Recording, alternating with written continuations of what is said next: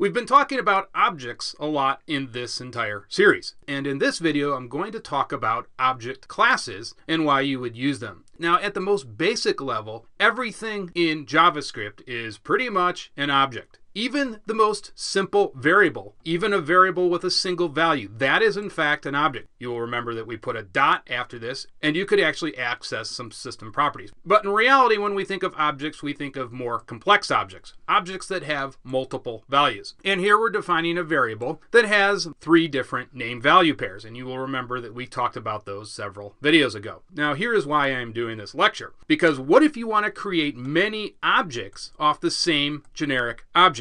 That is, you have a bunch of code that you want to reuse again and again. This is where a class comes into play. And you want to think of a class as a template. It's a piece of code that you're going to be reusing over and over and over again. So to set up an object class, we make it a function, and then we define the name of that function. And then we put in the different properties that we want to pass in. In this case, we want to pass in the type, the color, and the miles. It's the same thing that we're doing up here, only down here we're not giving this values. And that's the whole point of a class. You don't want to define values because you want them to be specific when you create your new object. And then we use the this keyword. And all this is a placeholder for each object that we build.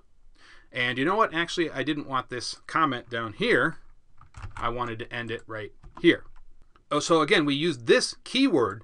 That is basically a placeholder for the object that we're going to build off of our generic object or our class. And here is where we create our object, right down here. And it all starts with the new keyword. Basically, you're telling JavaScript, hey, I want to build a new object based off a class. In this case, it's our car class, which JavaScript will find right here. So we're saying, hey, build me a new object based off of this code and then pass in these 3 values. And these correspond, of course, to our placeholders up here. So our type of car is in the first slot, the color is in the second slot, and the number of miles is in the third slot. So all of these get passed into our function and are built into our new car1 object that is based off of this template. So you can see how useful this is. You don't have to retype all of this code out. You can just simply pass in the values that you need, and the object will be built based off of our class. So that's why this is very, very useful. And then we can create as many different objects as we want. And we may have a truck that we need. We may have an SUV that we need. We can go ahead now and create as many different objects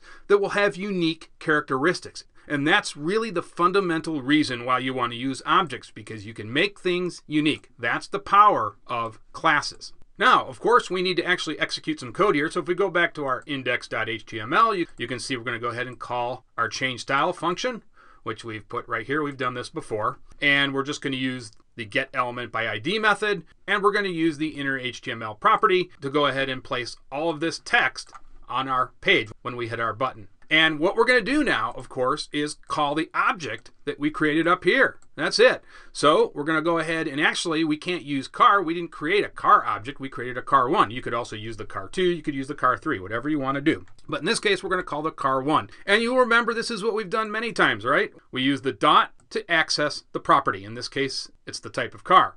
For this one, it's of course miles. And for here, it is the color. And then you can see we're just adding on some text to the property. So this should all work very nicely. So let's go ahead and save this. Let's go ahead now and run this. And let's see what we get. And if we hit our button, look, it worked. We got our type of car, we got the amount of miles, and we got the color of the car. Everything worked fine. So that's how classes work in JavaScript. They are very, very powerful and very useful. Okay, I will see you guys in the next lecture.